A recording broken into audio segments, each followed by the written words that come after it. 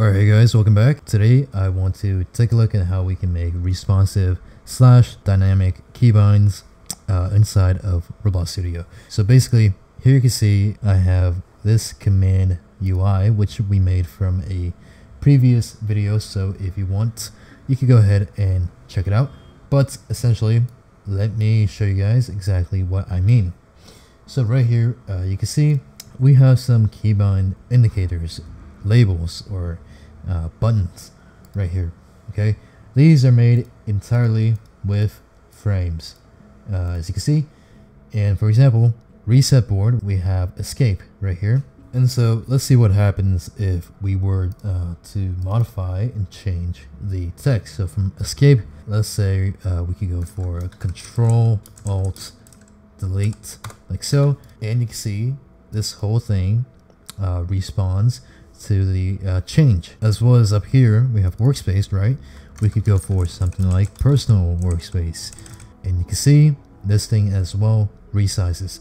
So this is basically what responsive design entails. Okay, so here inside of Photoshop, let me show you guys what unresponsive design looks like.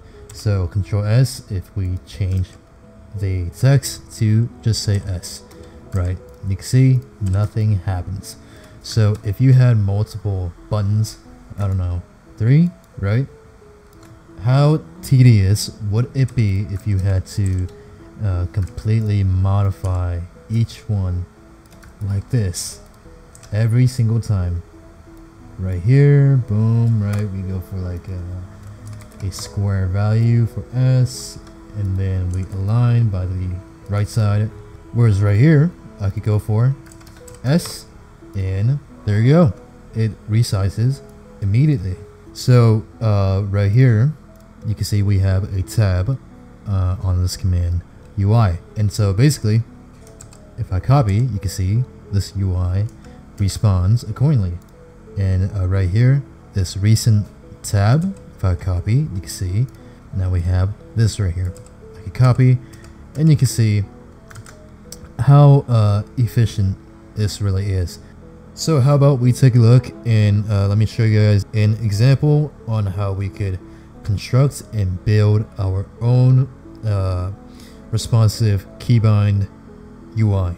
I have spent hundreds of hours making these videos and also designing products for you guys. If you are a creator who is serious about their dreams and goals in creating game projects, or if you are a creative and a designer as well who is looking to make a career out of designing, then you will appreciate these design resources I have created. If you're building an anime inspired game, well, we have interface kits just for that. If you want a free sample, you can get the preview bundle completely for free.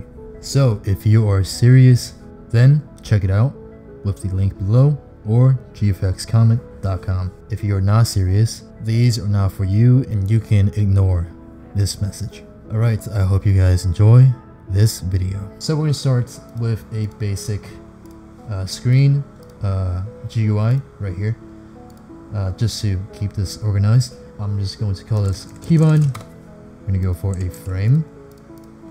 Let's go for a canvas, and then anchor point 0.5, 0.5, like so, position 0.5, and also 0.5, size 1, 0 for X, as well as Y 1, 0. We go for a nice background color. Okay, now if you see right here, we actually this keybind, if I go in here, template, right? There are actually 3 layers. So we have shadow, bevel, and main, and all these also use this layout as well to control the position. So I'm going to show you guys how to utilize that. So let's go ahead. Okay, here we have canvas. We're going to start our keybind. Okay, so inside a frame, I'm going to add a new frame. I'm going to bring up my UI tools just so we have a faster process here. Let me me set this up. Okay, so anchor.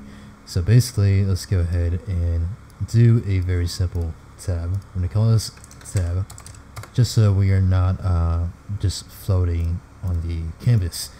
So let's go ahead, go for a simple color.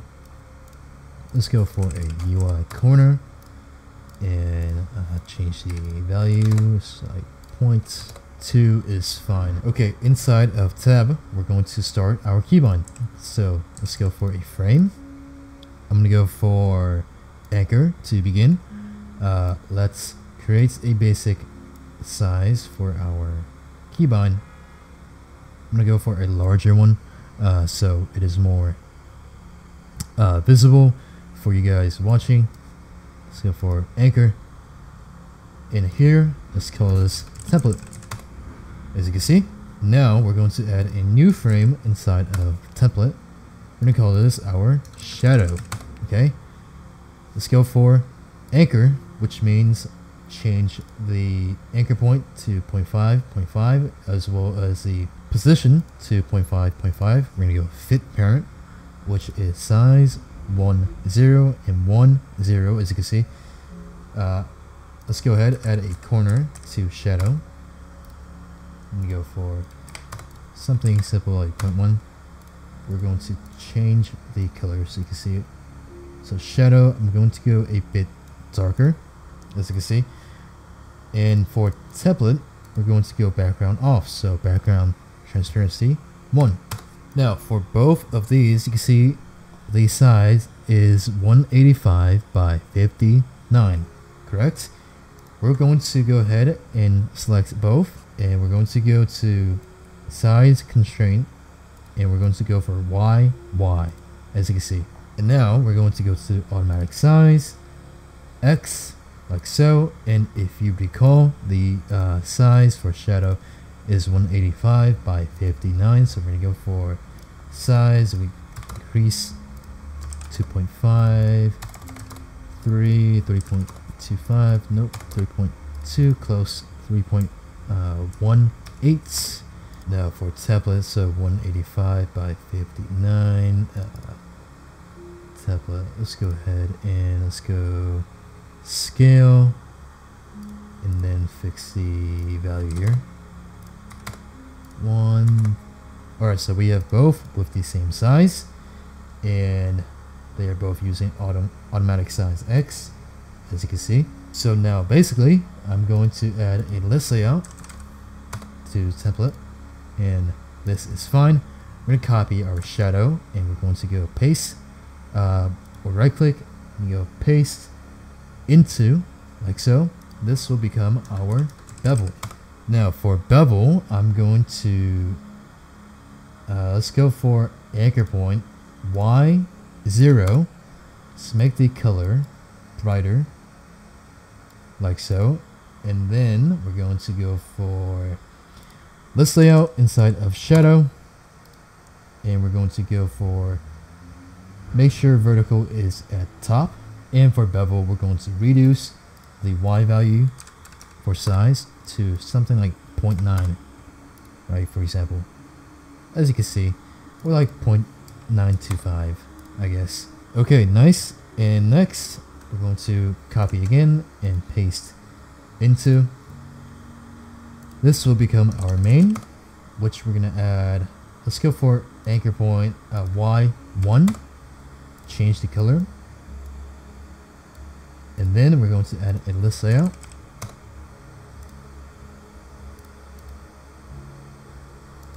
And make sure vertical is at bottom, like so. We're going to fix the X value here. 34, 35, 36, 37. So now we can add a text label. Take the background off. We go for some basic styles, and we can increase the text size. We're going to use a fixed text size because we are going to also use size YY and also auto size X, like so. Now basically I'm going to go for scale, but I'm not using text scale. right here. And here I'm going to change the X to 0, as well as right here 0, like so. And here 0, as well as shadow X 0.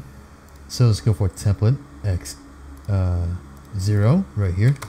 And you can see it it's kind of resizing according to the text. However, if we actually go for like S, for example, you can see it becomes too small. Okay, so here inside of text, we're going to add some UI padding. And you guys will see on the right side, we go for like offset 15, for example, as well as the left side. And now you can see we have a much nicer looking button. And I think we can increase the corner size. So I'm going to go for like 0.2, for example. And perhaps for the, I'm going to say the main, I'm going to increase the size very slightly, so like 0.945. And you can see we have a decent looking button. Let's go ahead and test this out. If we let me have this show better. If we change to Control S, you can see now it respawns like so. If we go back to, if we go to, let's say W, you can see we have a nice button. It is now perfectly square, right?